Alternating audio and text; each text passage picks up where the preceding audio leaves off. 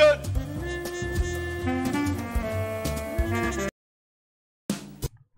All right, enough messing around. Mike S. Miller, Blacklist Universe. Look at this giant box. It's a giant box. There's tape on it.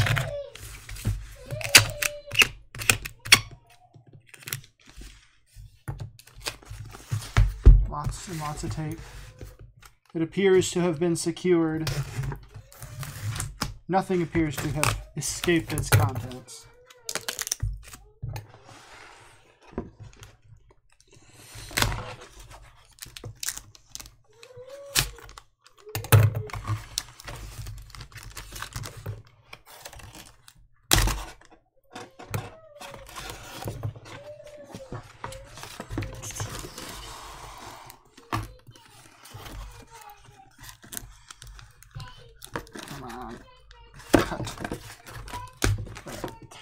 Don't want to cut the stuff actually in it, you know.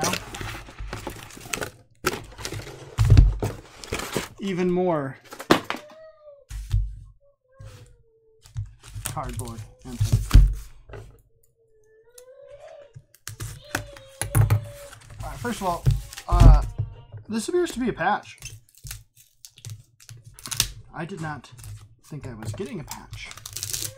Didn't know anything about it. So that's a pleasant surprise.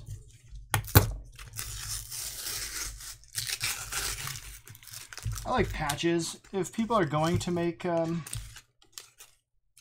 these goodies, patches and stickers are the only ones that sort of do anything for me. Because at least I can sew a patch on a denim jacket, you know?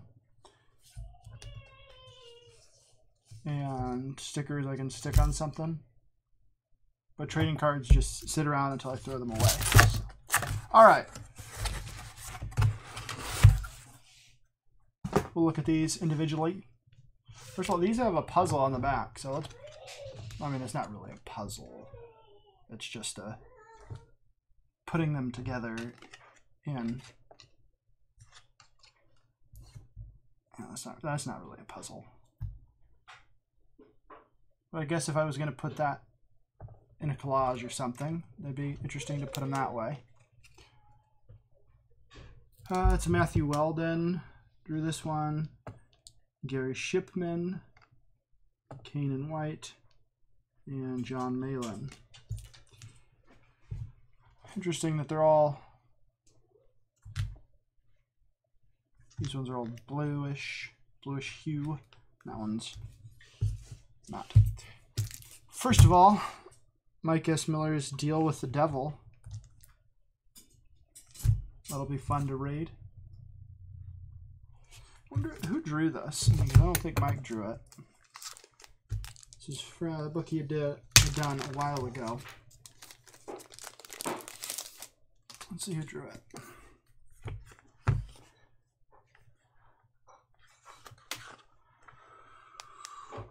Art by Sherwin Schwartzrock. Looks serviceable for the theme. It's more of an action, not an action, a thriller cop type thing.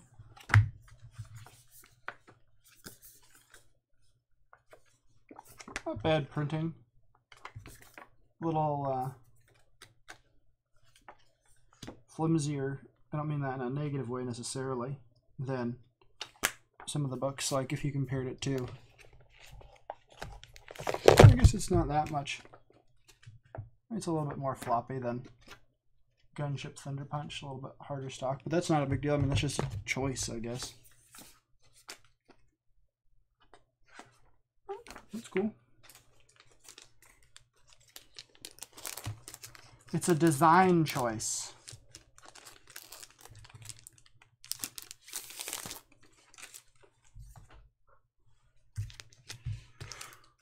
Six Gun Samurai. Mike also did not draw this one, but he wrote it. And it is cool. I mean, looks like it might be a little bit thicker then deal with the devil.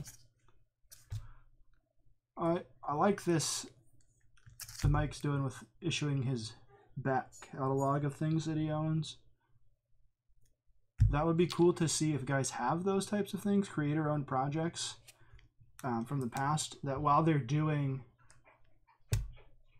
crowdfunding for comics that haven't been created yet, they issue some of these in between. I think that'd be a good idea for guys to keep people intrigued and keep them coming back. Here we have Monster Hunt with the Elliot Fernandez cover.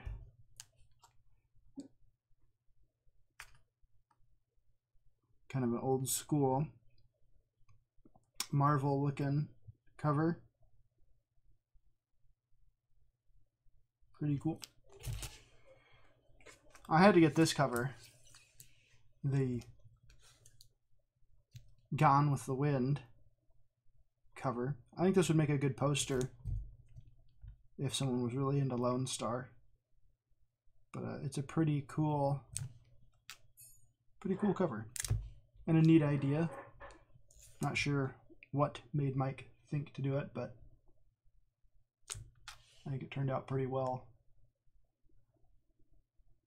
And now Gone with the Wind, super relevant, you know.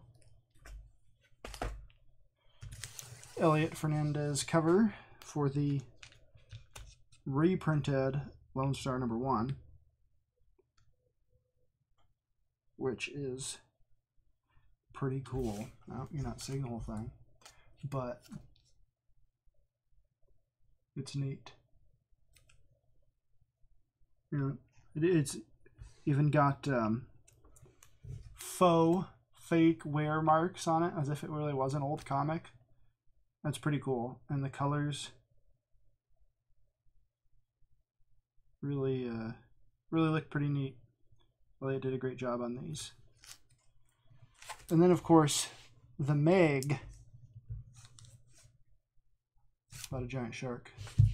That shark book. So I finally got my shark book. But lots and lots of stuff here. If you guys haven't, you should. Look forward to Mike's next book, The Magnificent 7, a comic about people saving the day at Trump's inaugural address. It's inauguration for his second term. So it's a glimpse into the future, what's going to happen next year. You can go to maga7.com to sign up for the mailing list. It's going to be on Indiegogo, I believe, this weekend, July 4th. Yeah, you should do that. All right, I might review some of these. We'll see. I have read the digital versions of the Lonestar books, and I have stuff to say about them. But I do want to wait until the 3rd issue is released before I really talk about them. So I want to talk about them as a whole, but just on the surface, I will say I was, compared to other books that are coming out like this, the single issue, floppy, ongoing stories that people are doing, compared to some of the others, I think it is satisfactory. It feels like a complete experience.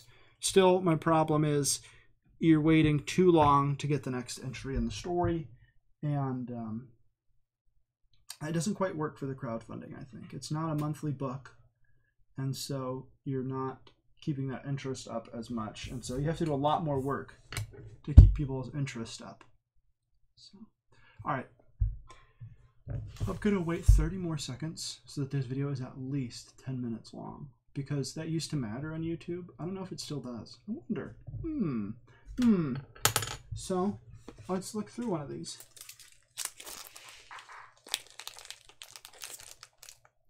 If I can get it out before the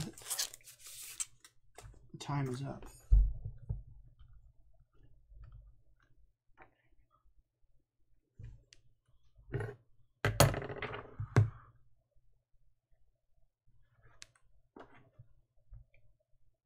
Mike is a very capable artist, and I think he where he excels is these action scenes.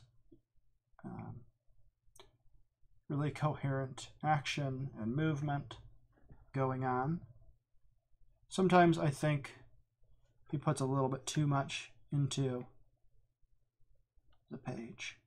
But hey, if he wants to render wicker chairs, that's on him. So, yep. This one has that bonus story at the end, the reprint. So, with art by Matthew Weldon.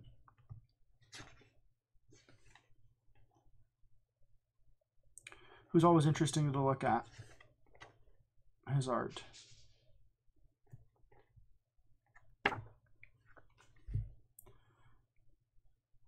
Alright guys, that's enough of this. Explosion! FlyFox!